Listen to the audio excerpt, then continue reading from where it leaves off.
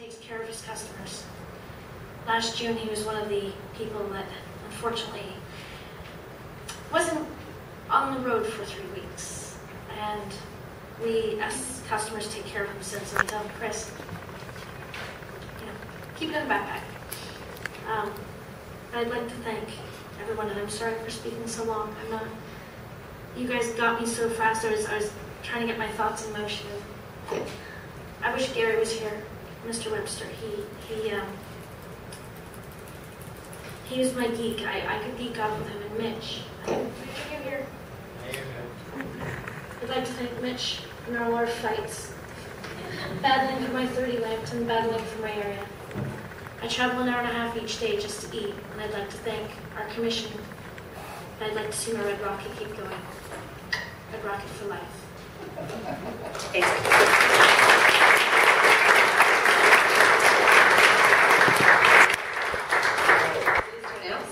That there will be an increase to the hours of operation for our customer service call center at Davisville. Currently, the times are 9 to 5, and they're going to be extended to from 7 a.m. to 7 p.m. Sorry, Chris, why don't you tell us about this customer service update? So the MetroPass discount plan office at the customer service center, the physical one in the basement of Davisville, where you can sign up for the MetroPass, where you can buy products, where you can make exchanges, currently operates from 8 to 5 p.m. and extended hours on the first and last day of the month until 5:30. Starting tomorrow on every Thursday and the first and last day of the month, it will be from 7 a.m. to 7 p.m. There will be a great deal more opportunity for customers to come in to make exchanges, and specifically at least one day a week where they can come to the MetroPass office after their work hours and they can get that service that they need. So that starts from tomorrow. And the other one is just, I want to make sure, did every member of the commission get their vision and mission document that Andy put together? You did get it, because it was sent around, and so mine was put in a safe place. So I got another one, and I just wanted to make sure everybody got theirs. Okay, good.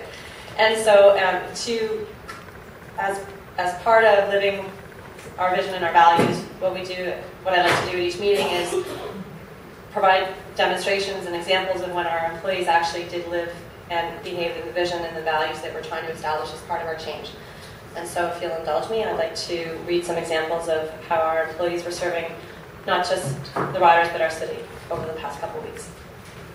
So one of our behaviors that we're trying to promote is be active and step up and don't wait for others. A blind man with a cane seemed disoriented and started to cross the street, then stopped and turned back to the sidewalk. He then turned back and started toward the crosswalk again. Traffic backed up and people stopped. Everyone seemed willing to be waiting for the blind man to make up his mind. The driver of the Evans 15 bus was not satisfied to just leave him to his own devices there. Instead, he pulled over, came out of his bus, approached the man, spoke to him, and helped him get his bearings so he could walk safely to the sidewalk towards his destination. I was extremely proud to be a Torontonian at this moment. This level of personal care, concern, and service has always made me so proud that we have the TTC and its quality employees and citizens. Another value, a core value that we have is valuing the time of our customers' time. I have been taking the TTC for over 10 years now, and I've never been so impressed by one of your employees. The driver I encountered today on my journey home has not only put a smile on my face, but has also put a smile on every passenger's face that rode the 36B West bus tonight. He was so funny, pleasant, and respectful. It makes me want to be a better person and a more positive person just by having briefly met him tonight. I really wish I would have asked his name because he deserves to be acknowledged and rewarded for his incredible customer service skills. The next one is about our behavior, about being collaborative and sharing knowledge in order to make better decisions. My 79-year-old mother boarded a Bathurst Street northbound bus at Glencairn Avenue, traveling to a doctor's appointment to a location she'd never been to before. She asked the driver for assistance and he freely offered it. At some point, the driver had to change with another driver. The outgoing driver briefed the incoming driver about my mother needing some help. At the correct address, the new driver informed my mother that she had arrived at her destination. My mother was very grateful and thanked both of the drivers.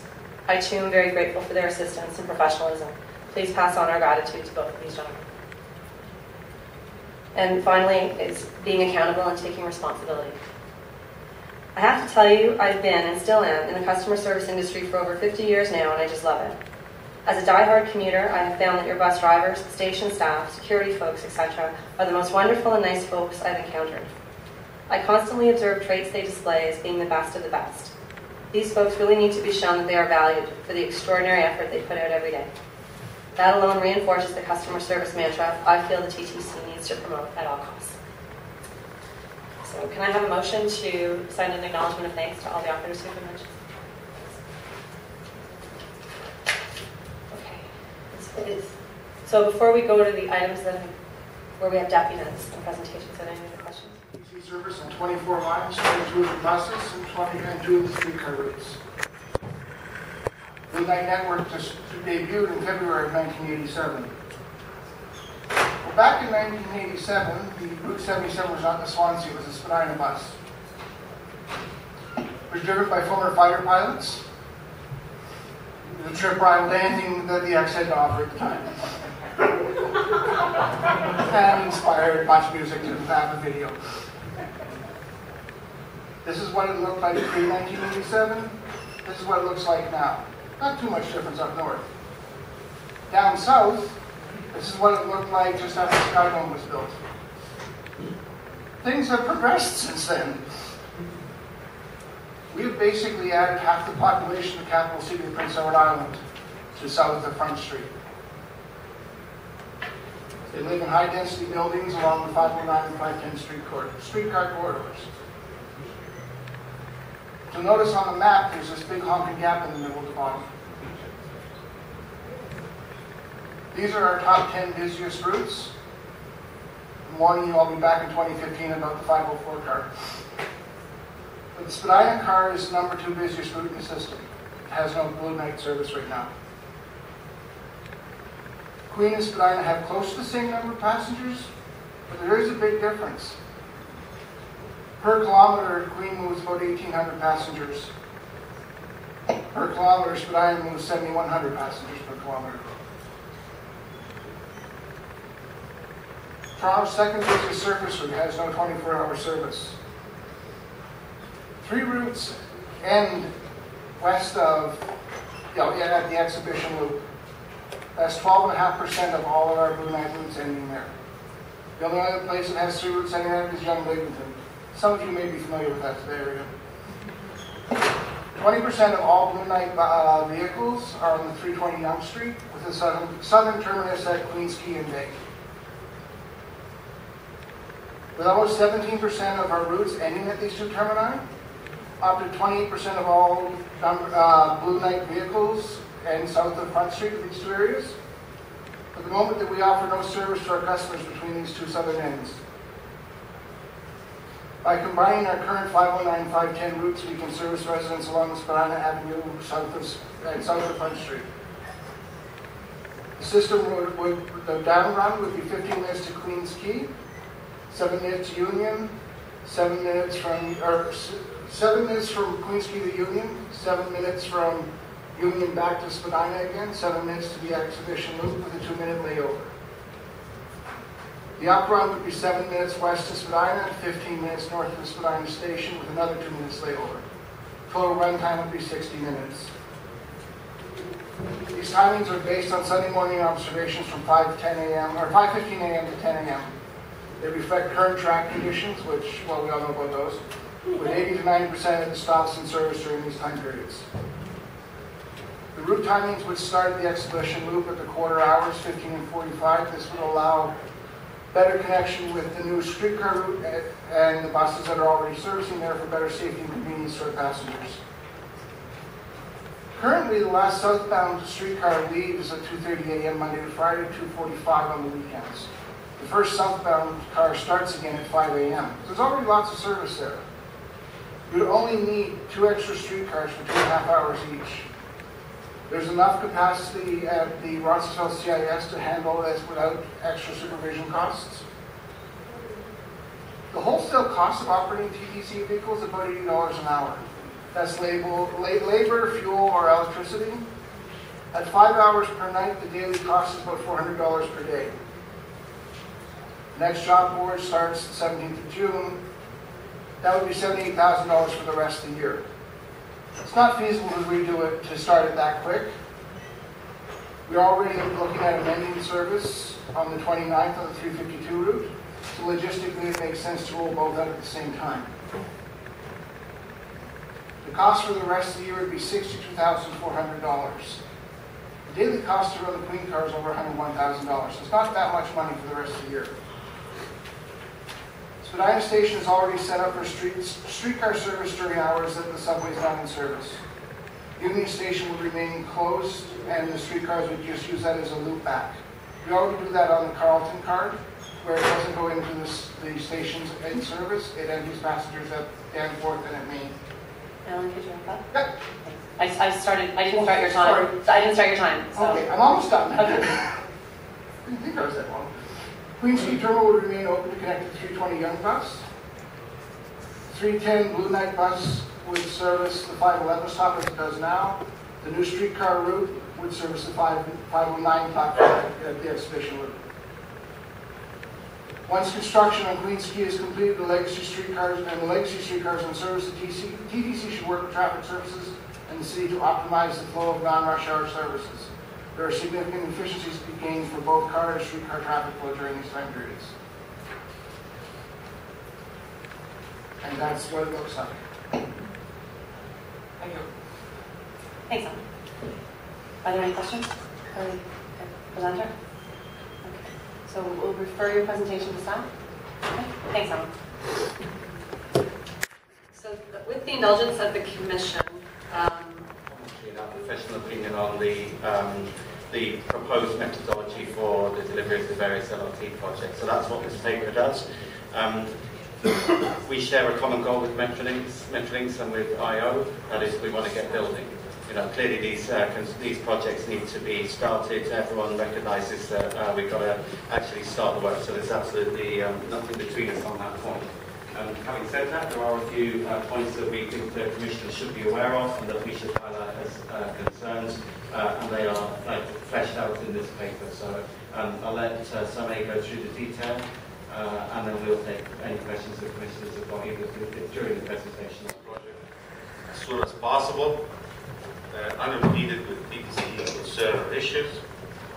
The goals between TTC and Metrolinx are common. The goals are have a successful project, proceed with the project as soon as possible, and deliver transit to Toronto as soon as possible. We have excellent relationship with Metrolinx staff. What will fundamentally differ is the approach by which every agency believes is the best way to deliver this project. Metrolinx board decision in April 25th this year is to proceed with the full project, Eglinton Crosstown, Scarborough RT, the conversion to LRT and extension to Shepherd East LRT, Kent West LRT, and Metrolinx directed infrastructure Ontario to deliver these projects. And this plan is supported by TTC, by City Council, by the province, and we can proceed with the full implementation immediately. By way of background, Metrolinx Act 2006 directed that Metrolinx has the authority to own and control the project, approve project scope, budget, schedule, and delivery method, oversee operation, planning, and procurement, and approve the terms and conditions of construction contract. So notwithstanding TTC concern and issue that would be outlined in this presentation, Metrolinx is acting within its mandate to choose and select a project delivery for the project. We have a master agreement between Metrolinx and TTC, and to a lesser extent Infrastructure Ontario. The draft master agreement was in place in 2009 and in 2010. The master agreement identified the following: define the roles and responsibilities of each party or each agency, formalize the governance structure, satisfy Metrolinx's responsibility for ownership, accounting rules, and ownership of the project, and appoint a TTC program manager accountable to both Metrolinx and the Commission for the delivery of the project. Basically, the rules are Metrolinx oversee the project and approve award of contract. So since we have the master agreement, all contract award went to Metrolinx board, not the commission. TTC provide the overall management and delivery of the project. Infrastructure Ontario will act as a procurement agent for selected element of the project. This is the government structure, organizational chart that the three agencies agreed. You can see that all the delivery function is under the TTC mandate. Metrolinx have their own staff plus consultant providing owner engineer function to oversee provide oversight of what we do and award the contract. So we have the procurement people from Metrolinx sitting in our offices approving and signing off on the contract before we go to contract award. We have 2 levels of governance structure or executive committee that resolve any outstanding issue that cannot be resolved within staff. The project or all the project continue during the planning, EA, and design and construction to the extent that we did construction based on its governance structure. So as of today, we're managing the project in all aspects, and Metrolinx provide oversight and signing off on different things. So as far as the program management that we provide, we designed the TTC standard and develop construction staging. We go to competitive procurement process for either design or construction. We provide construction management and construction staff to oversee the contractor during construction. And last but not least, we provide community relations and community officers that embedded with the team to act as an advocate to the community with the project team so we can resolve most of the issue, mitigate most of the community issue during the design leading to the construction. They have important function during construction, but really most of the heavy lifting happened during the design to design something that the community would accept and mitigate their concern. Infrastructure Ontario has delivered many projects to the province, largely hospital, courthouse, and prisons. They started to get involved in transit in both Waterloo and Ottawa.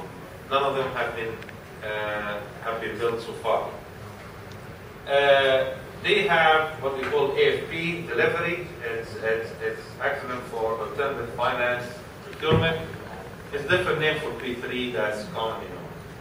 It's essentially hire a big construction firm to develop the design or complete the design. The design will be progressed with the owner up to preliminary design, then turn over to a private sector to complete the design, manage the construction, develop construction staging, financing, and for many projects included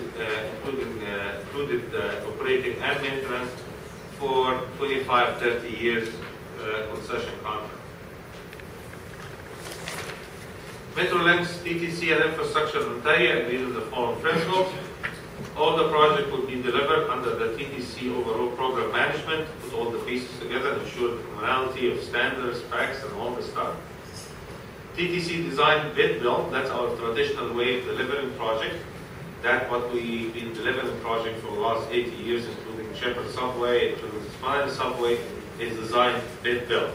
Design bid build is TTC hire consultants through a competitive bidding process, design a piece of the project to 100%, we go to the second procurement, competitive procurement to hire a contractor to do the construction and under the overall TTC construction management supervision. So we decided that this is the best approach for elements of the project that have high risk and have high likelihood of community disruption.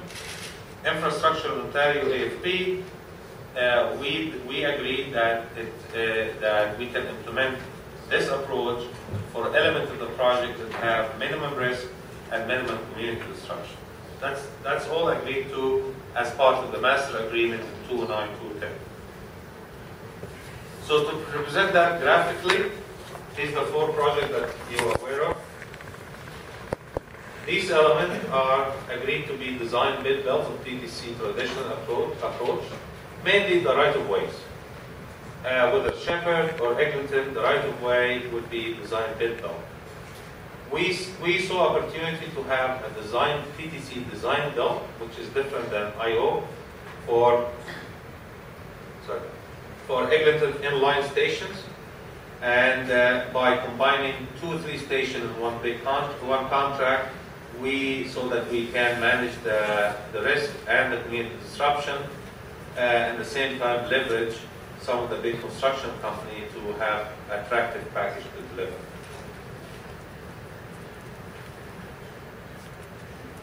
The other components are what we agreed at that time to be IO delivery type of thing as a procurement agent.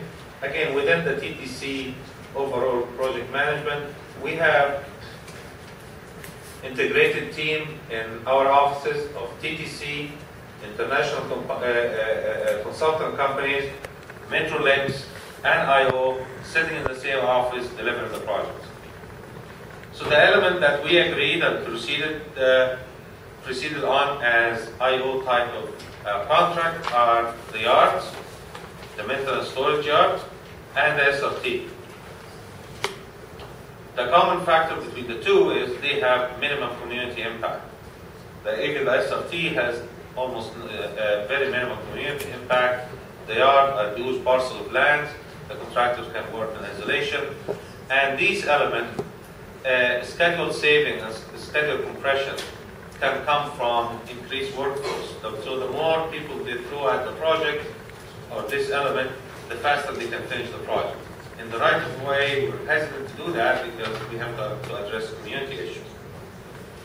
And the SRT, there is technical issue with the SRT that we felt that if we procure it as design build, it's going to encourage contractors to come with some innovation as far as how we do it. The SRT, we have to raise the roof because the LRT is...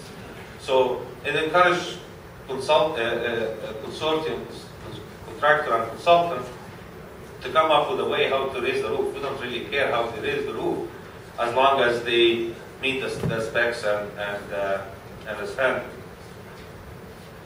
For example, the Shepherd Yard, we went as far as issuing the RFP with IO to build the Shepherd maintenance storage facility.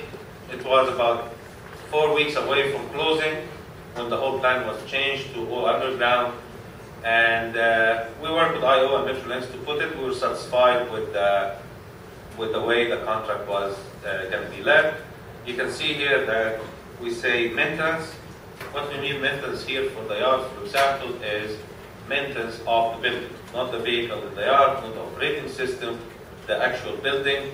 And it gives some advantage for Metrolinx to have the building in a state of good repair for 25 years, 30 years concession period. And we agree to that. We're still maintaining the vehicle and the operating system and the vital system that required to deliver service.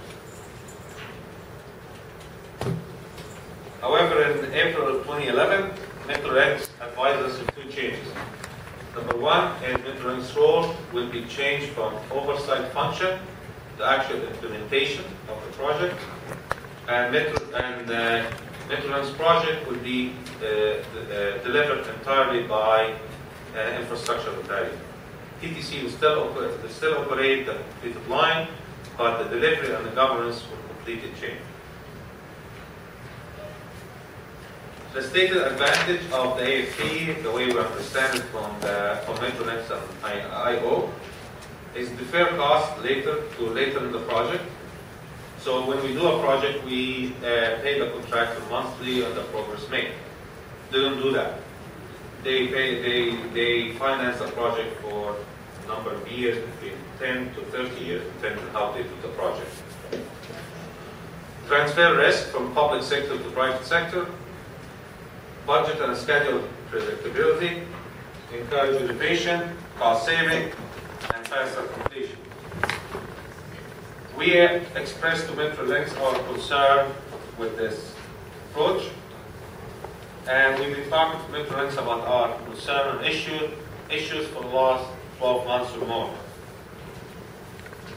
However, in order to provide some clarity in the issue, TTC invited APTA, American Public Transit Association, to assemble a team of high-level executives, transit executives for North America, to assist us means TTC and Metrolinx, on what's the best way to deliver projects. And the report has more information about the credential of these people, but between the four of them, they deliver over $60 billion worth of project, and they're very highly regarded in the industry and considered as leader and authority in project delivery. Metrolinx delivery is for the Eglinton Crosstown. The tunnel will continue as is, as designed bid built, and the rest of the line will be packaged in one line, in one contract. And they expect and hope to have a contract by 2014, and they're maintaining that the project will be completed by 2020. Shepherd East, same type of thing, 2014, 2018 opening, 2014 awarded contract, 2018 opening. SRT is 2014 award, opening 2019. Finch LRT, Finch West LRT, 2015 to 2019. And the Shepherd maintenance, all the maintenance storage facility continue with IO as we have agreed to that previously anyway. This is the schedule that provided by Metrolinx to its board, outlining the issue of RFP and the construction. And you can notice here that all the RFPs almost going to be in the market at the same time, all the construction is going to happen at the same time. So the APTA peer review have agreed with TTC concern, and I'm going to outline TTC and APTA conclusion and concern. The first is Metrolinx schedule is unrealistic, and they outline, and we outline a few concerns. Number one is it's required the design to be suspended. There are not some stations that we reach or reaching 30% design now. We have to stop the design, waiting for the procurement. Require all the stations to be, or all the project really, to be designed and constructed at the same time. And as far as Eglinton specifically, their comment about, or our comment about the schedule unrealistic. Metrolinx schedule required the entire project to be built in 4 years. So by award of contract in 2014, and please remember that the contract is awarded with less than 100% design. That's the whole type of design job. So if that contract is awarded by 2014, and it's going to be a challenge to get all this contract awarded by 2014, 2015 for all the project that's with consultant and project management resources available in North America even. So anyway, assuming that the contract will be awarded in 2014, the consortium is going to take about a year to design something, 6 months to a year to design something to start construction. They don't have to design the whole project, they have to design a piece of it like we do. But it's going to take some time. It's going to involve application and obtaining some permits of some sort, whether from the city of Toronto to move utilities or building permit or what have you. So let's assume that, to be optimistic, that the construction is actually going to start by 2015. The stated completion date is 2020. The project we're going to need at least a year of test and commission, so back off a year from 2019. You start 2015, you have to finish by 2019 to test and commissioning. So really the entire project is going to be done in 4 years. We don't think this is realistic or achievable. The other issue concurrent with that, because the schedule is very aggressive, is you push more construction in the right of way. Again, our concern, not the yard, not the elevator, is the right of way and going through the communities. You push more construction to the community in 4 years, that you have 10 underground station and actually 20 kilometers right of way done at the same time. It means more community impact to do this construction. And because the contract is so huge, it's going to be very difficult, and I'll get to it later, to, after the award of contract, to actually address the community concerns. Shepherd, Finch, and SRT, we have no issue with the schedule. However, we know that Shepherd, under TTC proposal, or the proposal that was agreed on, we can restart construction in Shepherd 2013 instead of Metro S 2014. The completion date is going to be the same, but it's just defer of construction of Shepherd by a year. Finch and the SRT, no issue really as far as the schedule. It seems okay. Recommendation: develop a realistic schedule. Phase construction, meaning less impact on the community. Allow enough time for test and commissioning. For Metrolinx, we don't understand exactly how much they allow for test and commissioning. So in our schedule, we allow a year. But we allow a year because in our schedule, we are able to do some testing as we go along, as pieces are being completed. With Metrolinx schedule, that a year would not be enough because everything is going to come online at the same time. Continue with the design. There's no point suspending design now when for 2 years. Continue with the design and start Shepherd as soon as possible. Next, concerns private financing. The TTC were not expert in financing. The APTA peer review that we retained, they're not expert financing either. The province is. So please take this note to what it meant. We know the following. We know that private financing is more costly than public financing. To finance something for 10 years, probably going to carry about 50% or more premium to pay over private sector. What we understand is private sector will have to pay 4 or 5 percentage points more than public sector over 10 years, about 40%. Then you add the compounding effect. So at least 50% premium for financing. We don't understand this. 2, whether there is ability in the market to have contractor financing the multi-billion-dollar projects or not. And thirdly is a big flag that we put to Metrolinx and IO to be cautious with this thing.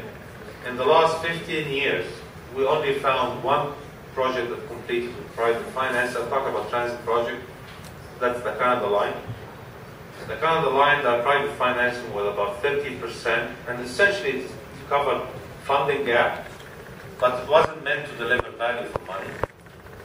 The Eagle line in Denver, the same thing. They have about 25%, 30% private financing because they have to proceed with the project to go to the next referendum to get sales tax to pay for the project.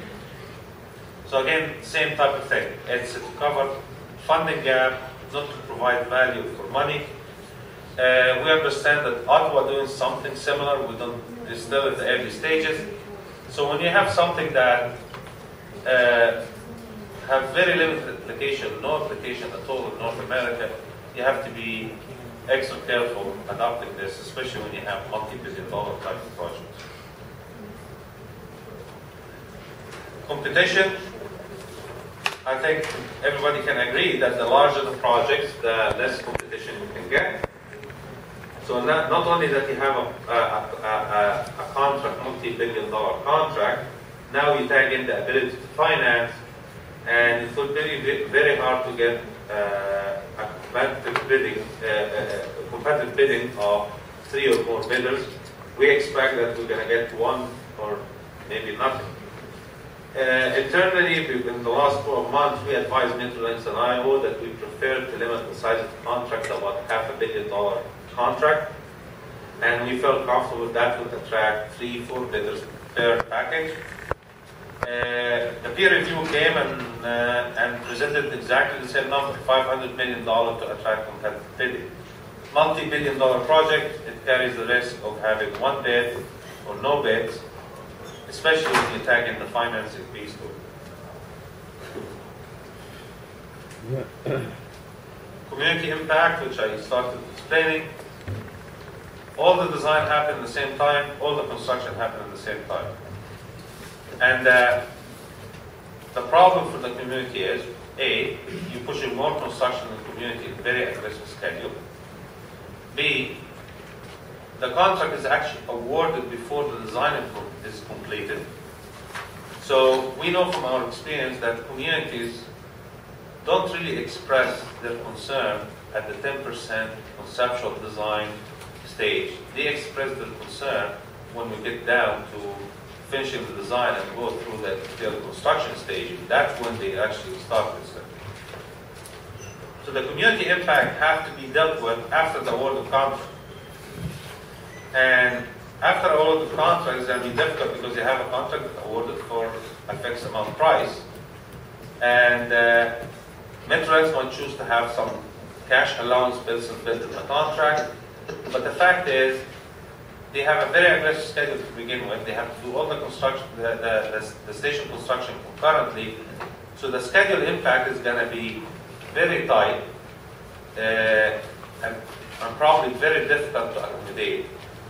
The second is the cost of the change itself.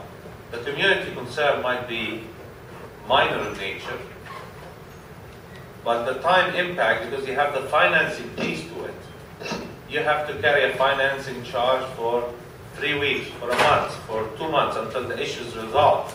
The financing piece we expect to be much more expensive than the actual issue that the community wanted to address.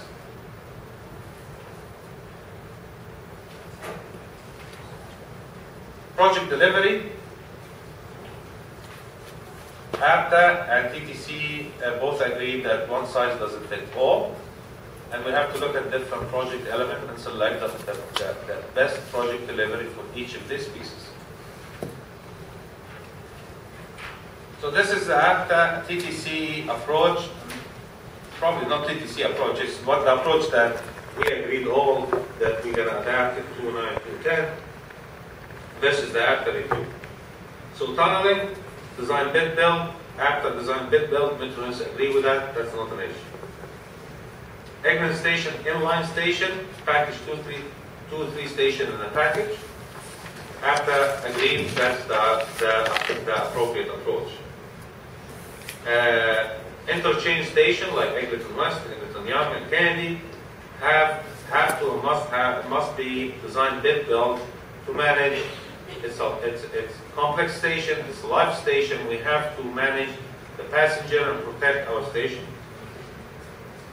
Scarborough RT, design build, maintain with IO. We agree to that. Peer review said design bid build. They don't say. They don't put the F part of it because they don't understand the financing piece, so it's same thing. Shepherd, we said design bid build to protect the right of way of communities. APTA differ a little bit with TTC and Shepherd and Finch. They said you can deliver it either way, there is no preference, you can do a design bid build or you can do a design build. APTA said both project delivery can work. Yard design, TTC agreed that it's IO type of contract. Again, the APTA said design, build, maintain, which is the same thing. We just didn't agree to the financing part. System design, build. That's how system is delivered anyway. So there's no issue. APTA recommend the same thing. TTC recommend the same thing. So in conclusion, Metrolinx schedule and relisting would recommend that Metrolinx have a closer look at the schedule and go down in detail and develop a construction schedule with associated construction footprint that would be required to do this. Private financing, as I said, we don't understand it, but we'd like the province to have a second look at the merit of this. Limited competition, limited competition is going to increase cost. Limited competition is going to come from two things: size of contract, multi-billion-dollar contract, and 2, the financing piece. Wholesale risk transfer. Risk transfer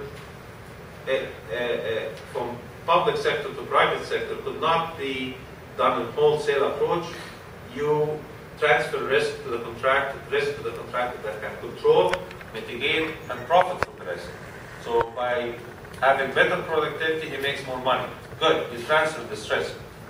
But the risk that the contractor cannot control and cannot profit from it, you better off keep it because the contractor is going to price it way too high, and any change is going to require a significant change order, i.e. community impact, i.e. geotechnical and soil information. They can control it. They're not going to spend. We get geotechnical information for England for the last 2 years and we haven't finished. Contractors are not going to spend 2 years before tender to get the geotechnical information. So we keep this risk to the owner. So the whole point of the risk transfer, you transfer risk to the party that is best able to control, mitigate, and profit from it. And if you can do that, as an owner, you keep the risk.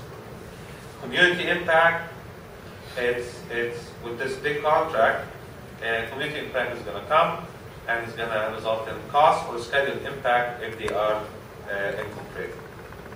Project delivery, we encourage Metrolinx to look at the project element, not the whole thing, and decide with the TTC, with the help of other transit experts, what's the best way to deliver various project elements. Now, what's the TTC role if the province pushed ahead with AFP? Well, we're the operating of the TTC system. So any underground station, it has to be a connection to the station, and we have 4 interchange stations. We have Eglinton West, Eglinton Young, Kennedy, and Dog Mills. Have to be designed to TTC standard, have to be signed, the design and construction station have to be signed off by TTC because it's an existing facility, and we encourage Metrolinx to look again at the schedule to allow time for, at least for TTC, to respond and review the design properly and provide comment. TTC would be required to sign the system safety certification, which means the system is safe to be operated. This is a certificate that's not signed by the owner, it's signed by the operator. So TTC have to sign it, and therefore we have to review all the operating system and continue to be involved throughout the project for the operating system. Again, same comment with the schedule. As TTC program management, this function will no longer be required. It's going to be transferred to Metrolinx. TTC staff from the Transit Expansion Department will be transitioned and to other areas of the organization, with the construction department, and mainly the construction department that delivered the state of good repair project and Spadina extension project. In order to retain expertise, succession planning, we construction department, Spadina, and engineering department that report to me, we rely a lot on in-house consultant. Now we can get the TTC staff to replace some of the consultant. The community engagement that we started for the Eglinton and the Light Rail project, we want to continue doing it, apply the same principle to the rest of the organization. So in conclusion, TTC and AFTA have concern about the Metrolinx schedule. We believe it's unrealistic. If TTC pressed ahead, if the province pressed ahead with the AFP project delivery, TTC would no longer project manage the project. However, we're going to stay involved just by virtue of the fact that we are operating with the existing system, and we'll be operating with the new system, and we'll always be available for Metrolinx for discrete or from time to time to provide any technical advice they feel they might need from time to time. And that concludes my presentation. Thank you, Simon. So there's some deputies, but I also know that the CEO wants to make a few comments. Thank you, Chair. Right. I just want to make a few comments. Just and thank you, Simon. That's a very comprehensive summary. That is a lot for people to take in, and I just wanted to make some key points as the CEO. Look, first up, this is not about the TTC being resistant or being awkward about this, okay? And that's why I made the point at the start that at the end of the day, that paper was remitted to us. We were asked to come back to report back, and that's what we've just now done. I made the point earlier that we've got a common objective, which is to get this thing built, or to get all these systems built, and there's nothing between us and Metrolinx, /IO on that. We want to get on with it, and we want to get some shovels in the ground. Second key point is that we explicitly acknowledge that it's the province's prerogative to both fund and implement the model that they see fit. Ultimately, it's their cash, so they should ultimately be able to determine how they see fit. But what we're doing here is flagging some concerns that we feel need to be addressed. You pay us to exercise due diligence, so that's what we've done. But we're not arrogant enough to think that we always have the right answers, which is why we brought in international experts, okay? And these were independent people, they weren't consultants, we didn't pay them. They're people who know what they're doing, and who as those bios showed, have delivered a lot of projects. So these are people whose opinions we should be mindful of. So it's not about us being resistant to new ideas. In fact, we've already said that we think AFP is a good fit for some of the elements of the scheme. So we are open to that. Whatever your decision and whatever your direction, obviously we'll live with it, we want to get on with it. The one thing we guarantee is that we will continue, as we have up until now, to work very constructively with Metrolinx and IO, because ultimately we share that common objective. So I just thought they were real key points to issue. Thank you very much. So there may be questions if you say. This is where we're standing right now for our projects. How we got here, we're not going to speak to that, it's time to move on. In June 2010, Metrolinx committed to 182 LRT vehicles at a cost of $700 million. The initial delivery schedule of these cars was to start in 2013 and run until 2020. Now, in order to minimize contract penalties, Metrolinx will be moving forward with the construction of the Shepherd LRT Maintenance and Storage Facility in 2013 and will be completed by 2016. Unfortunately, these vehicles could be waiting for as much as 3 years before going into revenue service on the Shepherd LRT line. The TTC and Metrolinx currently have 4 active contracts for rail vehicles. Those are the numbers of the units ordered. Bombardier's Thunder Bay plant will soon have 4 production lines working to complete these contracts. With over $2 billion in contracts, Bombardier is a highly motivated vendor and will want to keep both agencies happy. Metrolinx has already committed to work with the TTC to identify opportunities for early works, provided we can show value for money is demonstrated. Both the legacy streetcars and the Transit City LRT cars are built from the same chassis. Bombardier Flexity Outlook, the one at the bottom. The TTC legacy cars in the southern sections are slightly customized. The LRT cars are more of an off-the-shelf segment.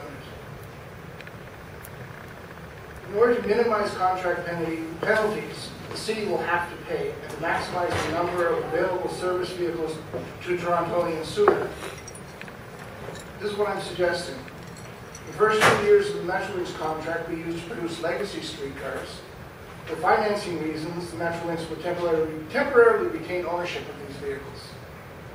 The last 2 years of the TTC contract would be used to produce Transit City LRT cars. Again, for financing reasons, the TTC would temporarily remain ownership of those vehicles. At the end of both contracts, we would simply do a rolling stock swap in order to balance inventory with both agencies.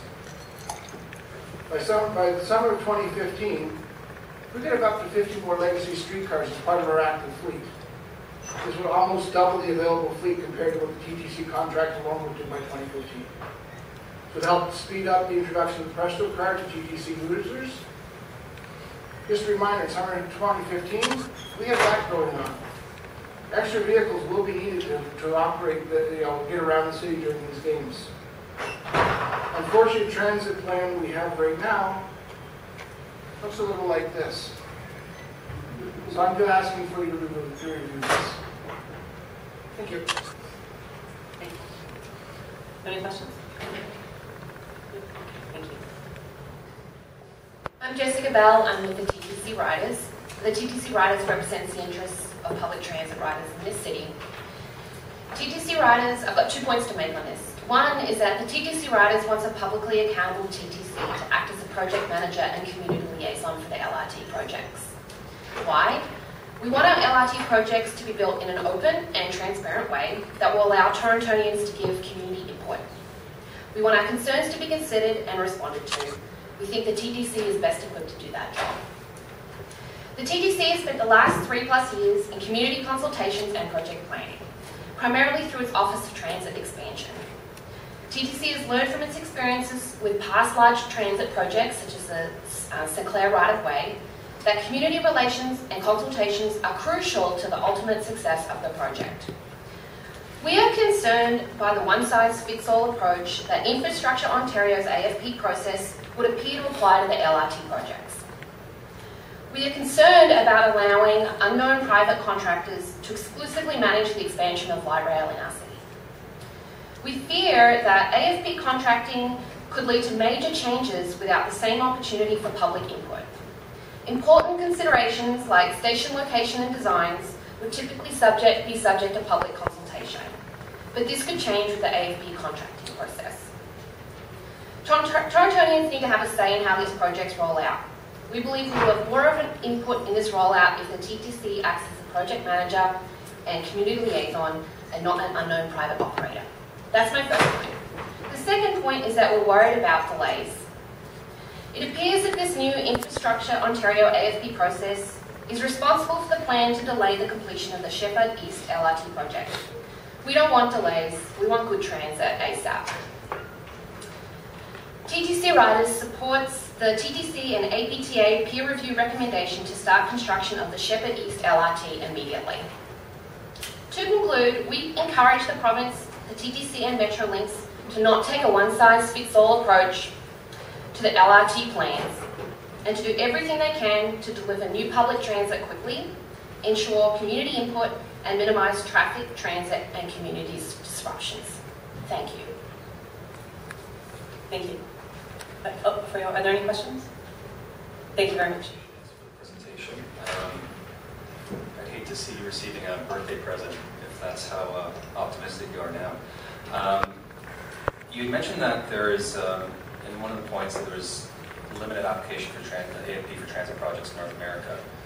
But is it not correct that there have been dozens of transportation projects using an AFP or B3 model in North America? Yes, my comment related to transit. Yeah. And how about worldwide in terms of transit? Have there been AFP procured transit projects in Europe or in South America or in other parts of the world? AFP was the preferred delivery approach for transit projects in parts of Europe, such as Greece, Ireland, Spain. Stopped now, and that's why we have all the Spanish company coming to North America, because they're not building it at this point. Thank you. In terms of your worry about competition being inhibited by the bid size being too large, I mean, we recently gone through on transportation projects in Ontario, the Windsor-Essex Parkway, which I'm assuming that bid was much larger than 500 million. And 407 East, I think, is probably in that range or larger. Was there a limited number of bids on those? I think they got about three proposals for the Windsor-Essex. Yeah. Again, it's a transportation project, but different transit. And you mentioned the kind of the panel team, and I don't question their expertise. I'm sure they know their stuff. But I noticed they're certainly from jurisdictions that haven't done AFP, and as you mentioned, there haven't been a lot of AFP transit projects in the States. So of your panel, how much AFP experience and projects do you think they have? None. Okay, great, thank you.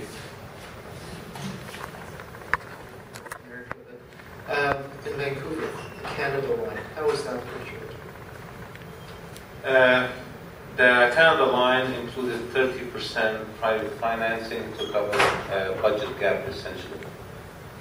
Was it an AFP or a hybrid AFP?